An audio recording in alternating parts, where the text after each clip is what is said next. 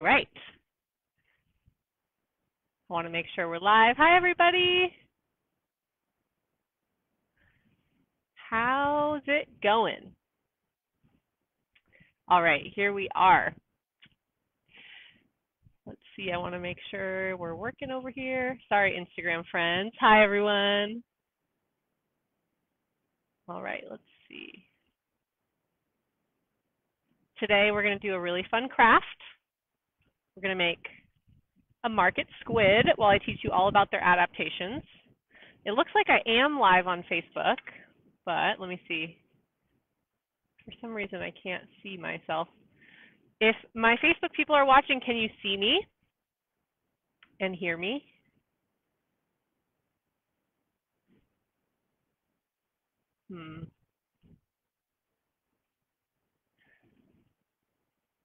Hi, everybody.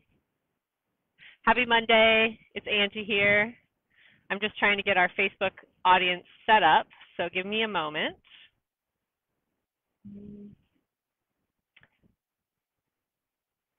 Let me check something out really quick.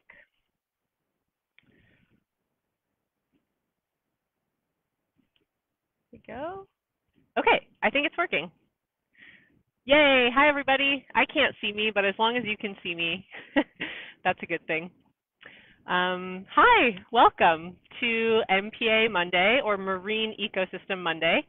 I'm Angie, and I'm an interpreter for California State Parks. And for those of you who have been following along for a few weeks or maybe a few months at this point, you know that we do live streams every single day of the week at 3 o'clock, and we have different interpreters from around the district, the North Coast Redwoods district, to bring you all sorts of amazing content while we know lots of you are at home. So we hope that you found these live streams to be enjoyable and fun. And I have something new and fun to do with all of you today, and I'm excited to share what it is. Maybe you saw our Facebook or Instagram post about it, but we're going to do a little craft while we learn about cephalopods. So this right here is a homemade market squid that I'm going to teach everybody how to make today. It's a super fun, easy craft, and it's a fun way to learn about these amazing animals. So this is a market squid, and we're going to make it. So I'll show you the things that you need. It was also posted in our event, so hopefully you saw that beforehand and had a chance to grab all the things you needed. First, you're going to need 2 toilet paper rolls, like this. They're not attached, they're separate. I also have some paints here, any kind of paints you have, or just markers or crayons or whatever. I also have some string for our arms and tentacles. And I have a paintbrush as well as a marker. And that's pretty much it. Oh, and then also a hole punch if you have one. I actually forgot my hole punch, so I went ahead and punched holes in mine beforehand. But if you do have a hole punch, that will be useful for you today. So, fun facts about cephalopods. Here's our cephalopod, our market squid that we're going to make, is they are basically cephalopods are active predatory mollusks, and they're pretty common in California. So we're going to talk about how they live in marine protected areas and how they live off the coast and how we use them a little bit. So generally these animals live between Alaska and Baja California, so they have a pretty large range, and they're really common around the central coast around the Monterey Bay. And yeah, they're pretty cool animals. I have personally never seen one in the wild, despite all the times that I've hung out in the ocean in California. I don't think I've ever seen one, but they are super cool, and I wanted to share some fun facts about them with you while we craft today. So I'm going to go ahead and get our supplies ready. And I actually can't see the preview on Facebook, so I'm going to kind of look over here to make sure it's pointing in the right direction. So hang on for just a moment. Yay, it looks like everybody is seeing me and hearing me, so that's cool. I have all my supplies here, and I drew a little diagram. Hopefully my Facebook people can see me. For some reason, let's see.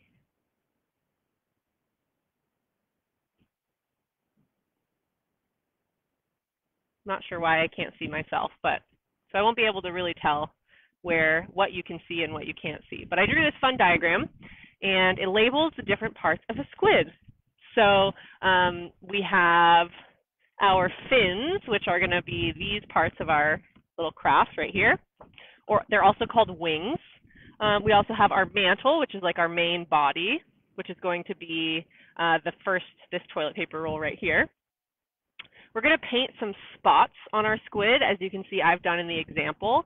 These are called chromatophores, and I'm going to talk about them kind of as we work on them. And what else are we going to have? We're going to attach 8 arms to our squid because they have 8 arms, but they also have 2 tentacles, which are longer. And we're gonna have 2 longer strings for our tentacles. So check that out. All right, so the first thing I'm going to do is grab a toilet paper roll. I'm sure everybody has these around their house. And I'm actually going to paint this. So you get to go through the therapeutic experience of watching me paint this. And if you're following along at home or crafting at home, get your paints out. I have a little tray to put my paint in, so it doesn't get everywhere. And I'm going to make the base of mine white, but you can really do whatever color you want. It doesn't have to be scientifically accurate. And if you have any questions about squid, I will do my best to answer them. I'm glad everybody's tuning in. We know that this is a very crazy time that we're living in, and we hope that these moments of 3 o'clock distraction and engagement are helpful for you during this time. If you've been following along, you know that State Parks is really excited to kind of be providing more digital opportunities right now. And we're doing our part to keep our community safe and the people that we work with safe, and all that good stuff by washing our hands a lot, using hand sanitizer, practicing good physical distancing, and sanitizing all of our equipment and stuff like that. So we are absolutely taking precautions just like all of you are. So we want to thank you for doing that. Alrighty, so here we have Facebook. Let me know if you can't see me. Looks like maybe you can. I've almost covered my first toilet paper roll, which is going to be our mantle, as you can see on our diagram. This is basically like the main body cavity of this animal, the market squid. And once that's all covered in paint, I'm going to set it down, maybe not directly on your table, but on a piece of paper or something else. And we are going to take our other toilet paper roll and do the same thing. So go ahead and paint that white as well. One of them is going to have some holes put in it using a hole punch that maybe you have, even though I don't have one. But you can see here, we have some holes in this one.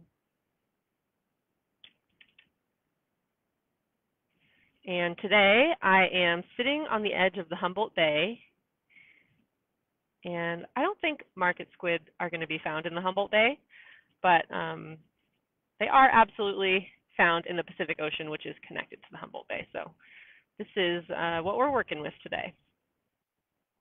And I just wanted to do a quick shout out as well that next week on Monday, June 8th, is World Oceans Day. So if you've been following along, you know I'm a big fan of the ocean, and I will be celebrating World Oceans Day with some other state park interpreters this year, doing lots of fun events online. So stay tuned for that. I'll be hosting my regular 3 p.m. live stream, as well as a few other programs during the day. So stay tuned. And do what you can on your own to celebrate World Oceans Day as well. Maybe if you live near a beach, head to the beach and do a beach cleanup, or take a pledge to use less plastic. There's so many things you can do to help the ocean. And I know many of us are doing our part to combat climate change right now by not commuting a whole lot, so that's awesome. Alrighty, my friends. Now we have our 2 toilet paper rolls painted white. Generally these animals, oh, you know what? I should show you the picture that I have of what these animals look like. So here they are. They're pretty small. This photo is borrowed from Sea Grant, California Sea Grant, so thank you for the awesome photo. But maybe you can see the resemblance. Let's see Facebook. Let me try and get this to you. Okay, so that's our market squid.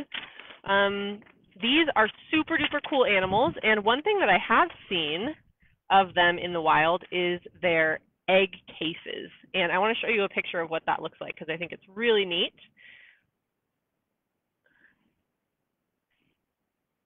So I'm showing you on a digital thing. Hopefully it'll come up.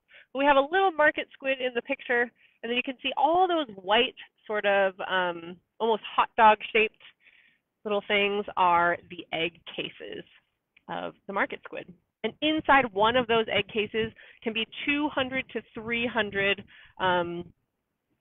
little eggs, which is super neat. So if you see those, maybe you're a scuba diver or maybe you're walking on the beach, sometimes they wash up on shore, and they could totally be a market squid egg casing if you see that. And let's see. Okay, so now our 2 toilet paper rolls are almost dry. And one of them is actually going to be cut into sort of a diamond shape like this. So I'm going to go ahead and cut this one just down the side. These are super fun crafts to do with kids. So if there's kids out there, hey, thanks for crafting with me. And if not, go ahead and share this video with people you know that maybe have kiddos at home that are looking for some fun arts and craft projects to do. So I'm going to go ahead and cut this one in sort of a diamond shape to represent the wings of our market squid. And the rest I'm just going to put aside because we're not going to use it today. Okay, so now we have our toilet paper roll and our little wings that we're going to put in. What we're going to do next is actually paint some chromatophores onto the body of this animal. And chromatophores are really cool. They're basically tools or adaptations that cephalopods have to camouflage. So they're basically masters of camouflage. And there are these little cells in their body that are sort of like water balloons filled with colored pigment. And when the animal needs to camouflage or wants to change its color or even its texture of its body, those water balloon filled pigment cells in their body actually expand and contract. So when they're feeling really colorful, those are really expanded, and sometimes they just come off as little black dots as well. So we'll do a healthy mix of some colored dots on our market squid's body here. So I'm going to use purple and blue. On this one I use brown and silver, but you can do whatever colors you like. You can also do this with a marker. And I highly recommend that you check out a video of chromatophores in action.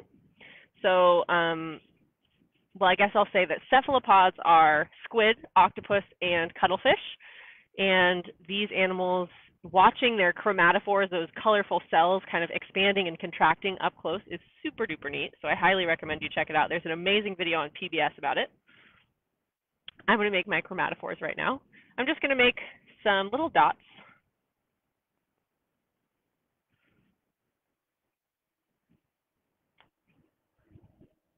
on my wings and on my mantle.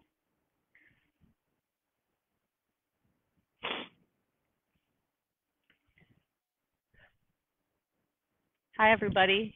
Yay, happy Monday. Thanks for being here. Good question. Somebody asked, how do they get a name like market? That's an amazing question. Thanks for asking that. These squid are actually a very popular food item and an export from California's coast. So another reason why it's important to have places where they're safe, like marine protected areas. These are animals that we often eat. Maybe you've eaten squid before. And so I assume maybe their name market comes from the fact that they're often sold in markets. I actually don't know exactly where that comes from, but that would be my best guess. All right, so I'm adding my chromatophores onto my mantle, or kind of like the main body of my squid. Da, da, da, da. There we go. And here, like I said, mine are purple and blue, but you can do any colors you like.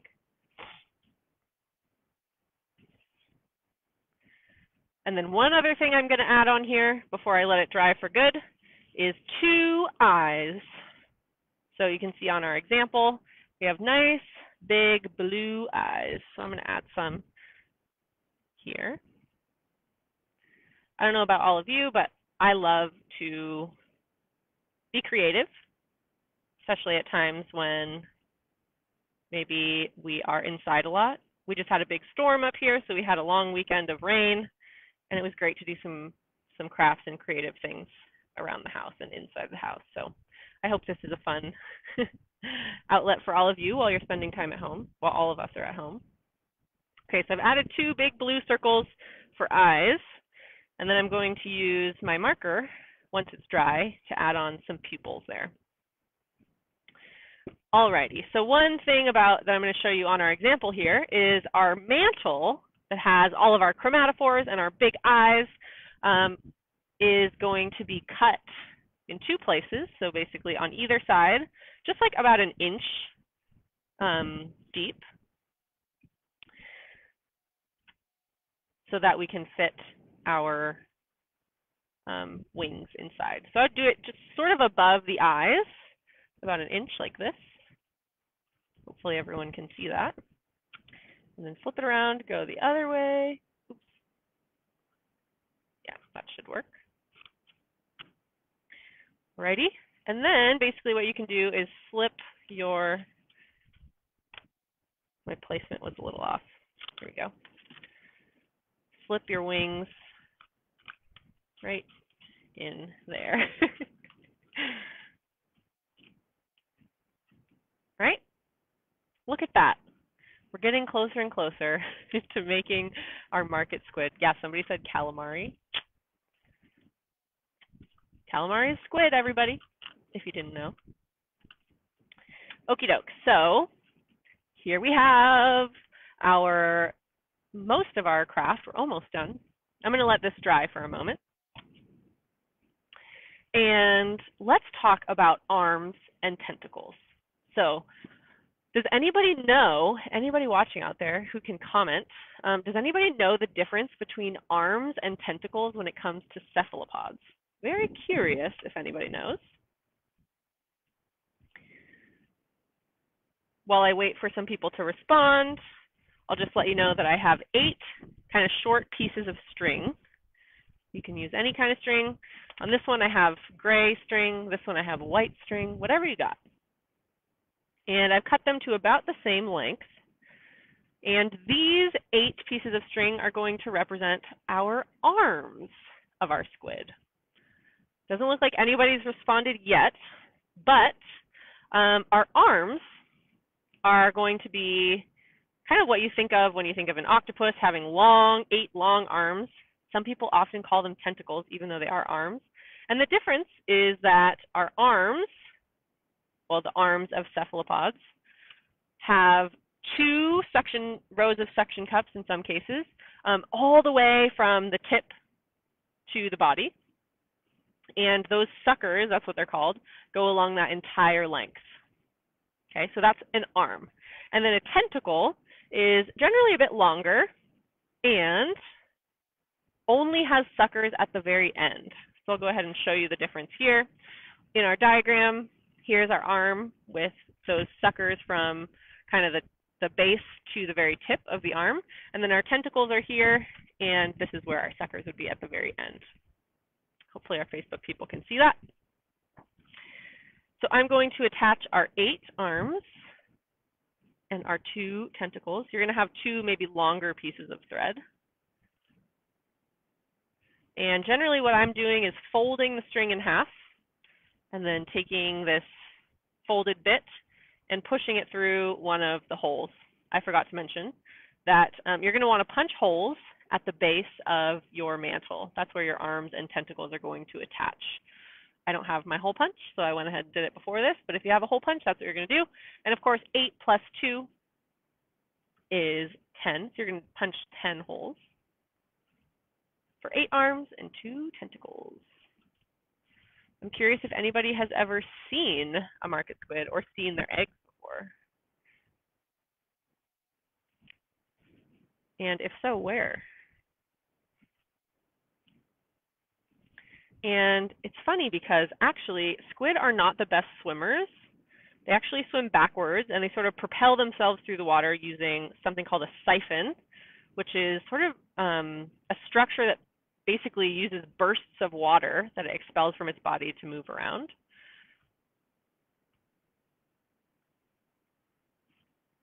Let's see here.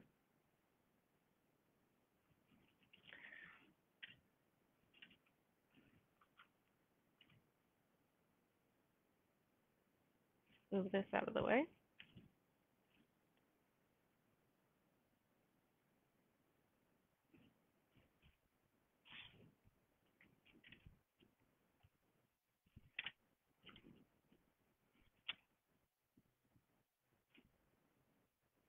Again, folding this in half, taking that folded end and sticking that through the hole.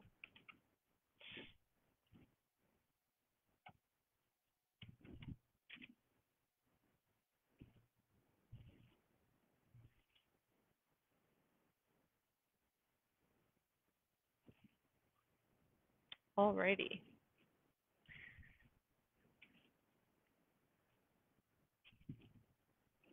Okay, we've got 3. Going to keep going here. And one common question that people always ask me is, what kind of food do they eat? And our squid are going to eat things like small fish, crabs, shrimp, and sometimes even other squid. So they actually eat a similar seafood diet to what humans eat, if you do eat seafood. And the octopus diet varies a little bit from the squid because, well, there's kind of 2 types of octopus, some that kind of are bottom dwellers, and they will eat things like worms and crustaceans and clams, things that might be buried in the sand or buried in the bottom of the ocean floor. And then there's sort of more pelagic octopus that will eat things like prawns and shrimp and other cephalopods. Pretty cool. So I would say the most challenging part of this craft is getting the arms and tentacles attached. So bear with me. Happy June 1st. Happy June, everybody. June is my favorite month, so I'm pretty happy that it's June. All right, so we're making some progress here. I think these things are so cute. You can also do a little hole punch at the top and hang it in your window or whatever. Alrighty.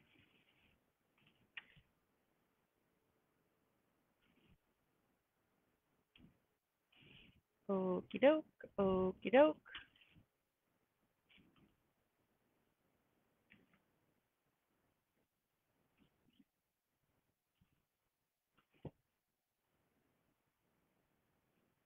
Okay, I'm still working away down here.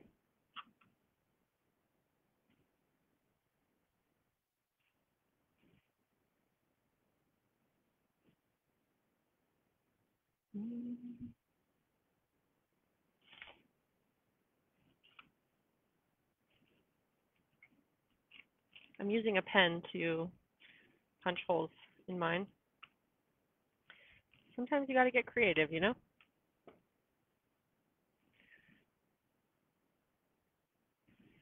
All right.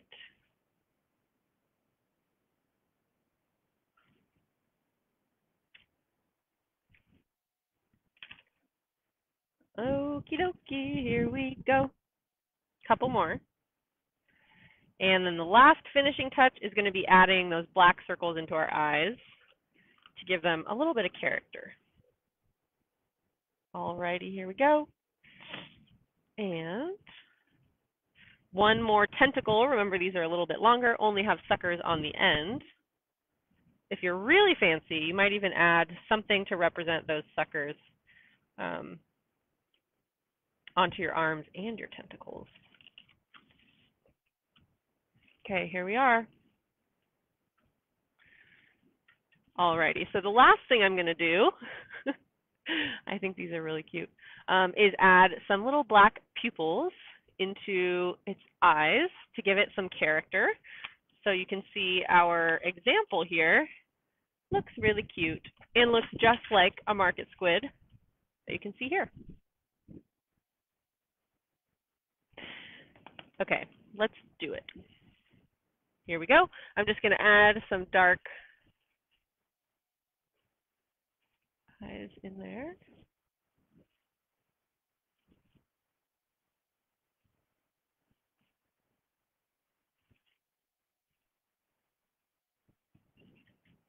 Okay, I think we're done.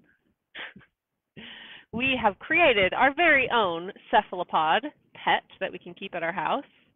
That is made of 2 toilet paper rolls, some paint, some string, and a marker. Pretty easy. So I hope that you learned something new about squid and about cephalopods. And if you did make this, share it with me. I would love to see it and share it with our audience as well. So thanks everybody for tuning in. As always, we're so grateful for your support.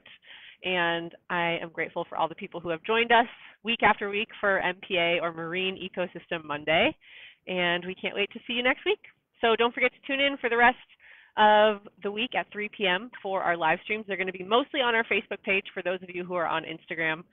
So find us at California State Parks North Coast Redwoods for lots more programs from all over our district having on diverse topics. So check it out. Okay, bye everyone.